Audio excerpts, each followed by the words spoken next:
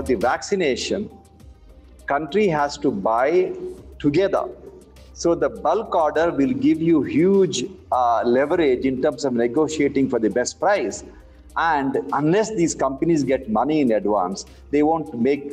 They won't commit. We need at least 5 different vaccine manufacturers to come forward and say that, okay, you give me the money, I will deliver you on this time. But they have to give it to us within the next maybe 3 months.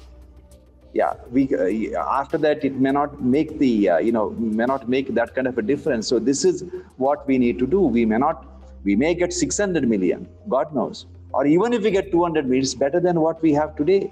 We have to vaccinate the young parents. Otherwise, we will land in serious trouble.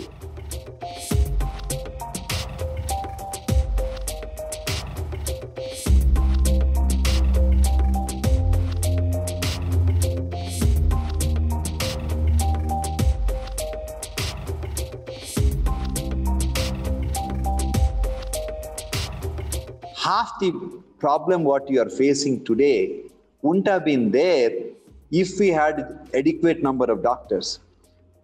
Most of the government hospitals are always suboptimal because the government document shows that there is a shortage of 78% shortage of the medical specialist. If you want to face the next pandemic, there is only one thing we have to do. That is produce adequate number of, more than enough number of doctors, nurses, and technicians. That means every district in the country should have at least 2 or 3 medical colleges. And there should be as many specialist postgraduate seats as the undergraduate seats.